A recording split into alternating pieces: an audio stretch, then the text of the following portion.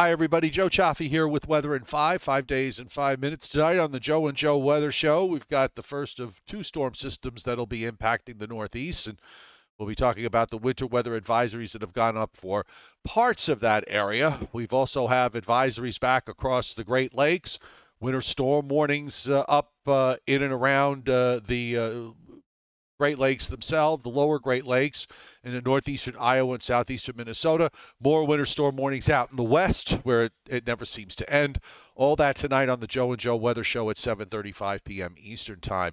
Weather in 5 brought to you by Omni True Value Hardware at 1226 North Wellwood Avenue in West Babylon, New York, and southwest Suffolk County on Long Island. Your go-to place this spring for everything you need, from sand to topsoil to mulch. And if we get another winter weather event, they've got salt. 631-756-1125, the phone number for the best prices in town, and omnitruevalue.com is the website. So let's start it off with the Weather Service's snowfall forecast map for this first event that is coming for later tomorrow night into early Saturday morning. You can see that the bigger amounts are inland and west. So the amounts do tail off. We might see forecasters raise a few of these numbers as the late afternoon and evening forecasts come in and update. But from earlier today, it was basically an inch or less in Connecticut and along the coast, maybe only as little as a coating, to a few inches as you go west and northwest of New York City, up into northwest New Jersey and into northeastern Pennsylvania. Elevation's going to make a difference here, so if you are high up, you stand a better chance of seeing a more significant accumulation. And we have significant accumulations of several inches to maybe as much as 6 in northern Pennsylvania, down into through the mountains and into West Virginia, and some of those amounts are in the 2 to 3 inch range. We've got a few of the higher elevations going up at 6 or more.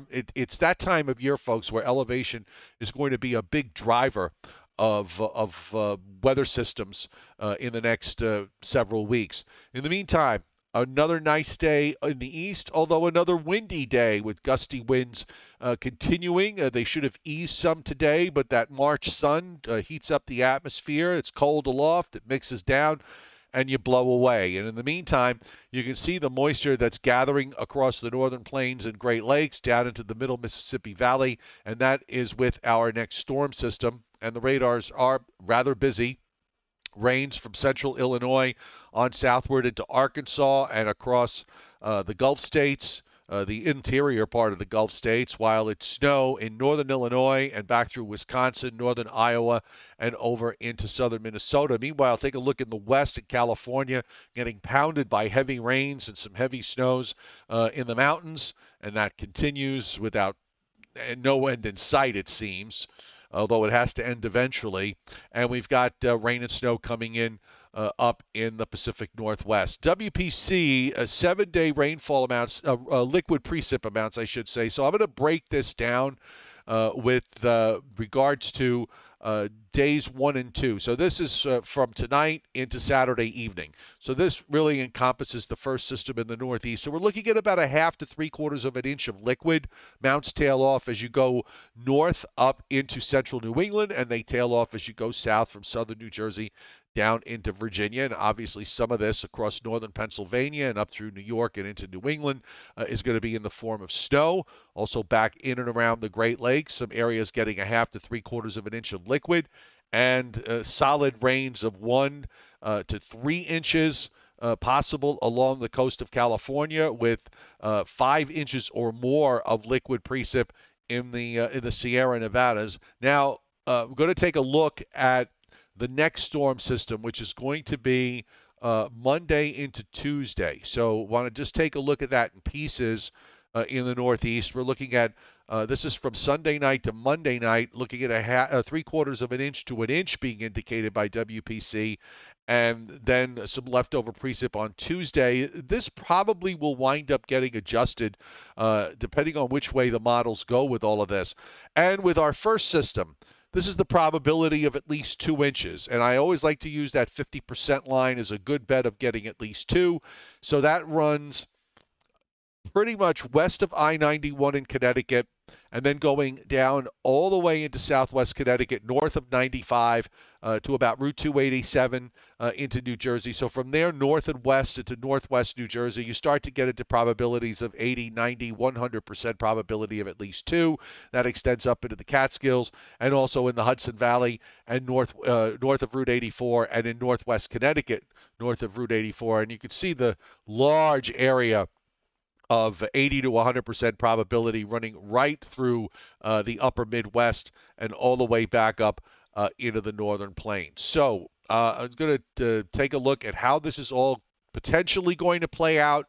Let's take a look first at system number one, which is going to be for later tomorrow night into Friday. Low pressure moving out of Missouri. You see it there, the L near Louisville, Kentucky, into southern Ohio.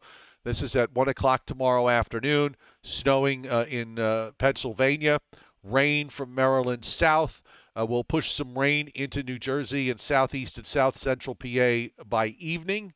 And then further east during the overnight, some colder air will get into the mix across Connecticut, northern New Jersey, northeastern Pennsylvania, upstate New York, where we'll see some snow.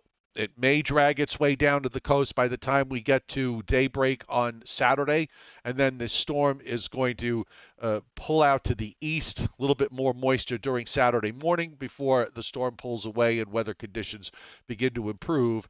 Now, there's some questions about the second one, which will be Sunday night into Monday and early Tuesday. The GFS has got this really flat-looking system coming off the southeast coast, and it doesn't really become a sizable storm until it gets up into the Gulf of Maine.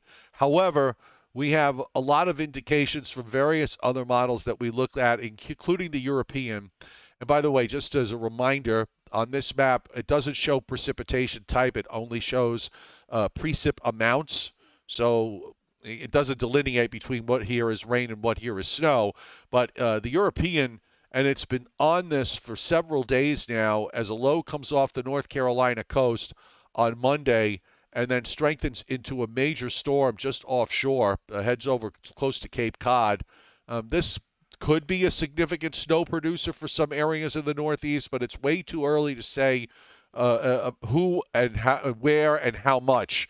So that's something that we're going to be talking about tonight on the Joe and Joe Weather Show. So be sure and tune in at 7:35. Weather in 5 brought to you by OmniTrueValue.com, OmniTrueValue.hardware at 1226 North Wellwood Avenue in West Babylon, New York. 631-756-1125. The phone number, the website, OmniTrueValue.com. We'll see you tonight on the Joe and Joe Weather Show at 7:35 p.m.